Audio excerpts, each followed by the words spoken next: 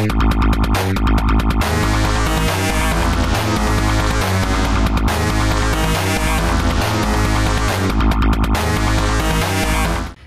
week, I did my top 5 most brutal shooters on the Mega Drive, but there were a couple really good ones that I couldn't quite get to. So I wanted to do a follow-up mini video and showcase these 2 games and see if either one can displace any of my top 5 from last week. And I can tell you right now that one of them was so brutally frustrating that not only did it displace a game from last week, I had to mark it not safe for work. So let's check out these 2 games and see which one kicked my ass the most and earned its way into the top 5 most brutal. And I'll start off with the game that many people have been asking for because it's also an extremely cool shooter with great graphics, fantastic music, and creative levels. It also has a reputation for being extremely difficult, and that game is GAIARES. And GAIARES is number 1.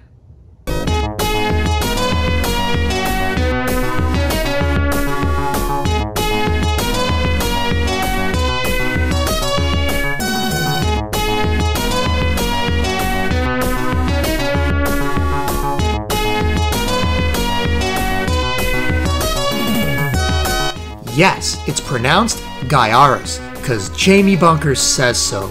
But mullets aside, this is one cool and unique game. It kicks off with several minutes of cutscenes, very uncommon on cartridges at the time. GAIARES plays fast with 3 adjustable ship speeds, and its claim to fame is a unique weapon stealing mechanic. Your satellite can be shot out onto almost any enemy, which is how you power up your weapon. Different enemies give you different weapons, and you have to steal from them multiple times to power it up completely. My favorite weapon to steal is on these robot octopi on level 2, giving you the G-beam. Power it up a few times here and keep it. You'll have 2 giant beams of destruction, as long as you can manage to stay alive. As cool as the weapon stealing is, once I power up with this one, I pretty much hoard it for the rest of the game. Another cool feature are the branching paths, so you can replay the levels and try areas you haven't the first time through. The recurring theme of the bosses here are giant warrior maidens, and this level 2 boss is the first real test. After several good blasts of your G-beam into this giant clam, it opens up into a siren. Read into that bit of imagery as you see fit.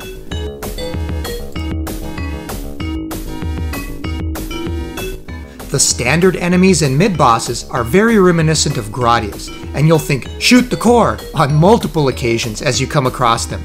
Apparently, Konami was pretty generous at the time, and didn't go after every developer aping their ideas.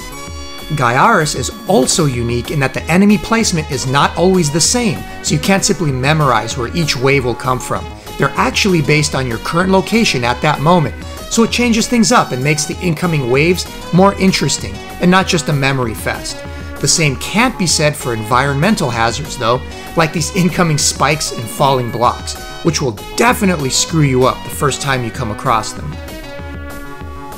And like most games of this era, dying means getting kicked back to a checkpoint, and when I say back, I mean way back. If you die on a boss, the last checkpoint is often well back into earlier in the level, so you'll need to fight through it again. The checkpoints in this game are punishing. The solution? Try not to die. But the effort is worth it, as the game is fantastic to play with some really cool set pieces. My favorite moment that never gets old is flying past these singularities as they try to suck you in and you fight to pull away from the gravity. Everything starts getting pulled in different directions and shot back and forth from the competing gravity of the wormholes, and it's one of the coolest things I've seen in a shooter. Awesome moments like these are why I miss these shooters from the 90s. At some point it became exclusively about score and difficult enemies and patterns, but they lost that magic of the experience. You were playing through something epic, as opposed to just a technical exercise with cool graphics as window dressing. And it's why these older style shoot-em-ups will always be a nostalgic favorite for me. After a few levels in, I was starting to wonder when this game is supposed to hit that renowned difficulty that I keep hearing about. It's certainly not easy, the same ballpark as Eliminate Down, maybe a bit less so. Another awesome game I played through in the last video. Level after level of really cool gameplay and scenarios, but nothing that hit me over the head and kicked my ass. This shielded warrior though was a huge pain in my ass, as it just takes a ton of patience, biding your time, and a good while to finally take her down. What can I say? I'm an antsy crack addict, and this chick is ruining my high. The worst part was the final gauntlet of bosses here. Not that a boss rush is unusual, but it just takes a while to work through them all and ruins the pacing of what was otherwise good up to that point, as the bosses are kind of a slow burn here. Oh god, not you again! Mother of all creatures big and small, will you just die already? Alright, finally, a cool new boss to fight through. Not too tough though, once you get how to avoid the snatching claw here. The final boss maiden is a bit of a pushover and goes down without much effort, and you're treated to another long set of anime sequences, just like in the intro. And hey, after putting up with that shield-wielding Amazon, maybe it was all worth the effort after all. Oh, Dan. So does GAIARES knock any of the other games out of their top spot? As a better game, certainly, as I had a great time with it. But on sheer brutality, I'd have to say no. Personally, I'd put Eliminate down as either equivalent or a good bit harder, in my opinion, than GAIARES was. In fact, as long as we're on that topic, I also wanted to bring up Truxton, as that game is absolutely one of the hardest games on the Mega Drive, and the only reason I didn't include it last week is because I already did the game for the PC Engine. And that brings me to my next game, a vertical shooter, and whoa mama, was this game a pain in the ass. And I've played and beaten this one before on the PC Engine, called Kyukokyu Tiger, a straightforward, no BS, no frills shoot fest with excellent tunes and fun gameplay. Called Twin Cobra in the US, I'd read over and over again about how incredibly difficult the Mega Drive version was, even more so than the arcade. But I was still skeptical. I mean, it's the same game. How much more so could it be? Well, if you're watching this next segment with the kiddos around, I'd wait till they're off to bed, because this game will bring out the beast in anyone. So pucker up, Buttercup, while we go for a ride on the Oh Shit Express.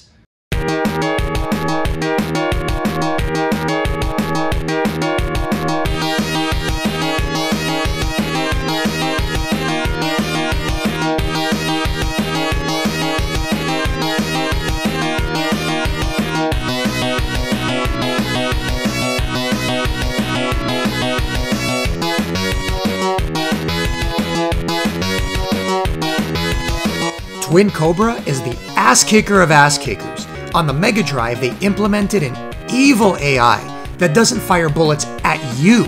No, it predicts where you're going to be and fires them there instead. The game doesn't look or seem too tough at first, but you'll learn real quick to fear every single enemy in this game, from the lowly tank to the large copters, planes, and ships that you need to take down. It's as if the bullets are already on their way to your destination before you even get there. I think they kidnapped Garry Kasparov, the famous chess player, and downloaded his worst moves into the code for the game. I can see him just sitting there staring at me, ready to stick a big middle finger up my ass with the next round of enemies. For that reason, this game is full of close calls, where you're often changing direction at the very last moment to avoid incoming death. Twin Cobra will have you reaching for that butt paste, but not for your thumb. I hope your sphincter is ready for a workout, because you'll be puckering that butthole like you're stuck in traffic with a mad case of the shits. No.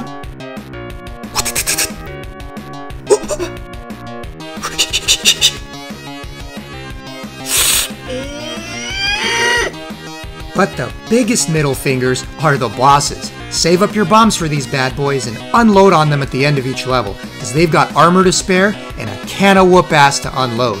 You'll know they're coming because the game will do a slight pause to load up, almost to tell you to pucker up for what's incoming. They're usually well-armored tanks and spew bullets at a rate much faster than you can move, along with the same obnoxious bullet AI. Consistently dodging them takes a fair bit of luck, and if you die, it's back to a checkpoint. But once you get the hang of the levels and save your bombs for the bosses, you can bomb your way to victory, and I was making decent progress. Then, this happens. I'll just stop right here and let you know that this is where you can stop playing the game. Seriously, you'll thank me later. Really, you don't want me to keep going? Alright, I was going to spare you, but may as well get this over with. Bomb your way to victory. So I unload, and unload, and unload, and unload, and unload. Okay, I've unloaded 5 bombs and these assholes are unfazed. Are you serious? My last 2 gotta do something. Still nothing. Am I doing this wrong? No way I can keep dodging these guys. I'm toast. So now I don't have nearly as many bombs saved up, have to get back to these guys and figure out how in the hell I'm going to kill them with my standard weapon. After unloading the few bombs I have left, I cower in the corner like a wuss, praying that I can somehow avoid the amazing bullet AI until they die. Seriously, they need to mine that code because this is Skynet level shit that will take over the world if it ever gets out. You'll be cowering in this corner wondering when in the hell these assholes will start to break. Seriously, fighting these guys feels like having your nutsack raked over a cheese grater. And if you don't have a pair, consider yourself lucky. Wait, what's this? That's right, if I just last long enough, it will bypass them and I don't have to kill them. Sayonara, suckers! Woo! Well played, Gasparov. Well played.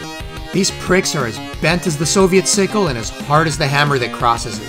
Oh, and now this prick finally dies on my way out. Thanks for nothing. I don't know how many bombs you need to actually kill these guys, but I can tell you that 7 wasn't enough.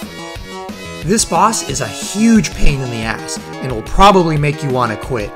The next level is the toughest yet, where it throws enemies at you like its blast processing reputation depends on it. Ships and planes in multiples shower the screen. It's a beast of a level, and of course, I have no bombs because somebody ate them all up. A boss rush?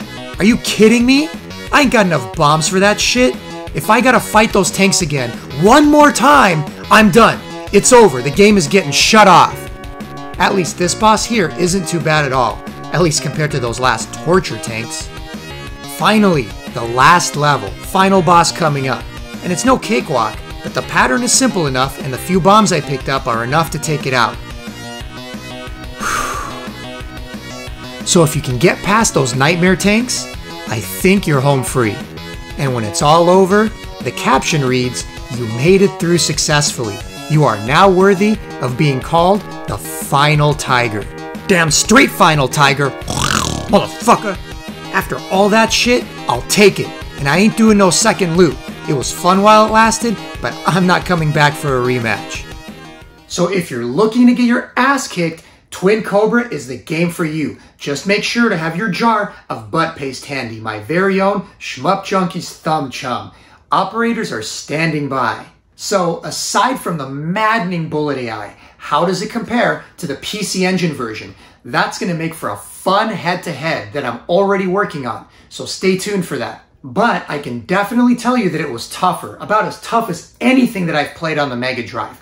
Take your pick on which of the top 5 it can displace. Aside from Grindstormer, it is the hardest that I've played on the Mega Drive so far.